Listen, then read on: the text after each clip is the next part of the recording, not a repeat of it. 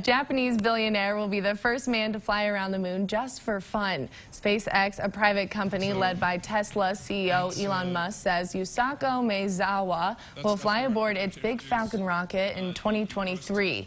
But the Japanese billionaire doesn't want to fly alone. He said he would bring at least 6 artists with him so he can share the experience with as many people as possible. The big Falcon rocket is still under development, and the first test flights are set for next year. It's designed to be the most powerful rocket ever made.